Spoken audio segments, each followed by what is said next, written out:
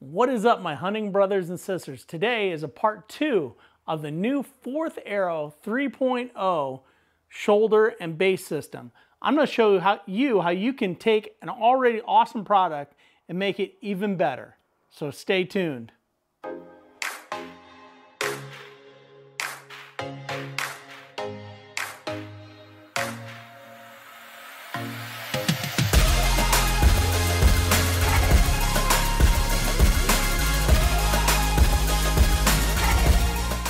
All right, the other day I did a review on the new Fourth Arrow base system. It's their 3.0 version, so basically third generation that they've come out with the shoulders, the bases. They've got the Talon for the mobile hunter and all that.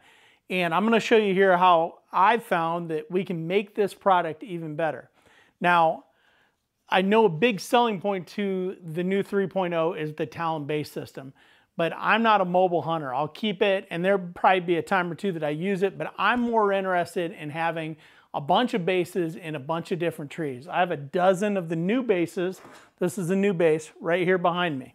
So that's the new base, and in the other video, I showed you this mounted to the tree.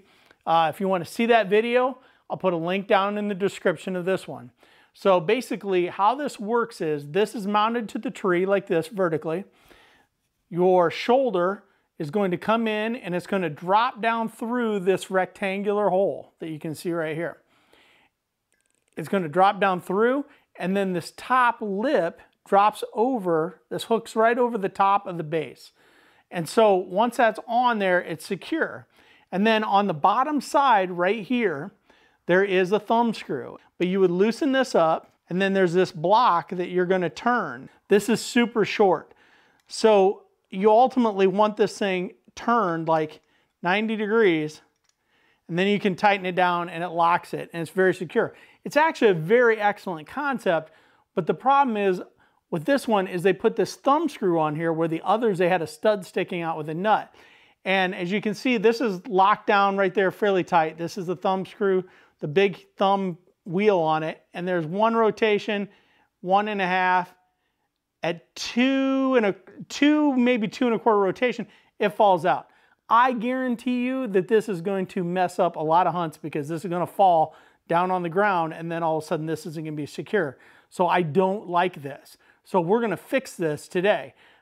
My idea centers around this knob, which is very similar, only a little larger than the knob that came with the 1.0 and 2.0s. Now what's missing is we don't have a stud sticking out of here. But if we use this knob, then we can tighten everything down. And this knob that I found online, and I'll show you where I found it in a minute, it actually passes right down through this. So this is a 3/4 inch wide gap, and this is just under 3/4 of an inch. So I found these knobs on eBay. I had to buy a 10-pack. I really didn't have a choice. They were like 15 bucks for 10. But they're made by this Hoste Engineering. You can see their website, hoste.engineering.com. I have zero affiliation. Again, I bought these off of eBay. But they're an extra long, which I like. It would stick down. They're 1/4 thread in the middle, which is what the tap is on the bottom of the shoulder. And they're nice and wide. And I think this will be a great way to upgrade this. All right, so how are we going to go about this? Well, on the bottom of the new 3.0 base is a drilled and tapped blind hole. A blind hole meaning that it bottoms out to nothing. Okay, so there's nothing you're going to get into as far as internal guts in this by going up into this hole. So it's a 1/4 that's the thumb screw they gave me. So I started digging through some stuff that I have, and I just found this machine screw that's 2 inch long, 1/4, and just all my stuff that I have.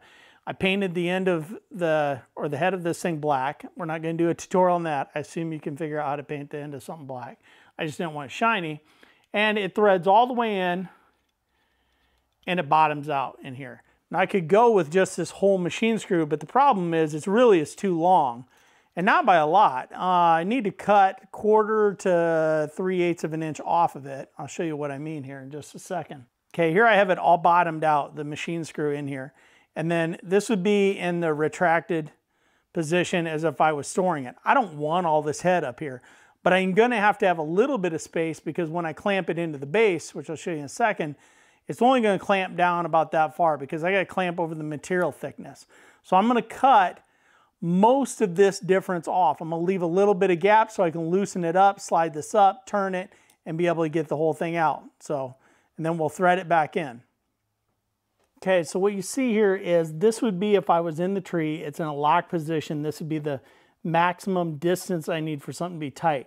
Now I need to get it out, I need to back it off, about a turn or so. And now you can see I can swivel this piece around and tuck it up in there. So as long as I can get that much, that's all I need. And I don't need all of this sticking out. So I'm going to trim the majority of that distance of the other end of this bolt off. And if I measure that, we're talking about 5/16 of an inch. About 5/16 of an inch is all I need to cut off of that. Okay, what I did was I actually screwed a nut on here at 5/16 off the end. And basically I'm going to use the edge of that nut as a cutting guide, and then I can back the nut off, and when I do that it helps clean up the threads, and then we can really polish up the threads as well. And you can use a hacksaw, a Dremel, or whatever. I happen to have this Metabo cutoff, and that's what I'm going to do.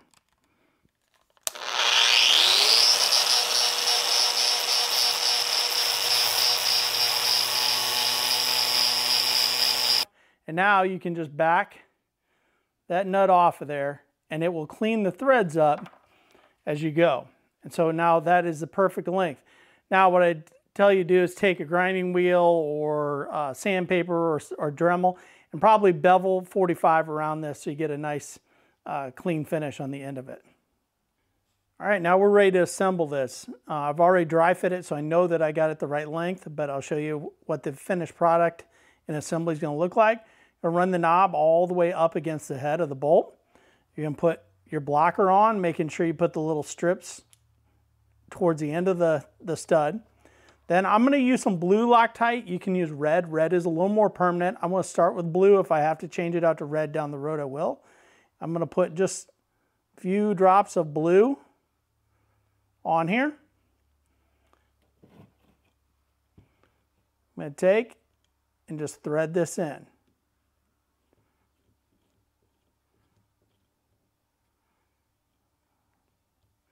And get a screwdriver. In my case, you could use a regular bolt if you wanted to, a 1/4 bolt. This happens to be what I had. I'm going to tighten that down in there pretty tight. Now, it takes about 16 hours for the thread locker to actually set up, or overnight basically. So that becomes our new situation. Now for our test fit. If we were hunting, this would be in our pocket and this would be square and tight, just like this. You can see I got a little bit of a gap to work with here. When it's mounted on the tree, I slide that through, loosen this up, pull this, turn this, and tighten it right back down. And then all I've got is this little, probably 1/8 of an inch or so of gap right there. And I can get that thing nice and tight with the thumb screw. When I'm done hunting, I can back this off. I can turn this, tighten that right back down, pull the whole assembly out, and then it's not rattling. I'm not losing anything. There's nothing for me to lose. So there's our upgrade. It was actually really easy to do. It's something that I think Fourth Arrow is a little bit dropping the ball on a guy like me who wants to run the multiple bases.